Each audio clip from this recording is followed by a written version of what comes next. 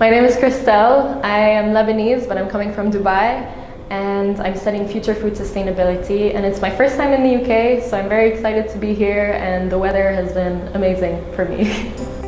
My first impressions of Cranfield were that it's so big and it's so full of great people, huge names, great research facilities, great facilities generally everywhere, and a bunch of nice people.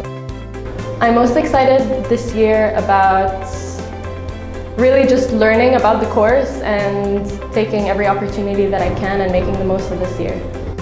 I'm living close to campus, so not exactly in the accommodation, but it's a lovely place, it's right on a farm, it's a shared house, so I live with 7 other people and we all have our own rooms and our own spaces, but we still get together and we just met, and so far it's going really well and they're all really cool.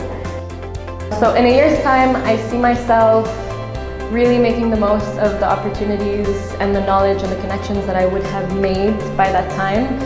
I'm not exactly sure where or how yet, but I'll just let time tell and see where that leads me.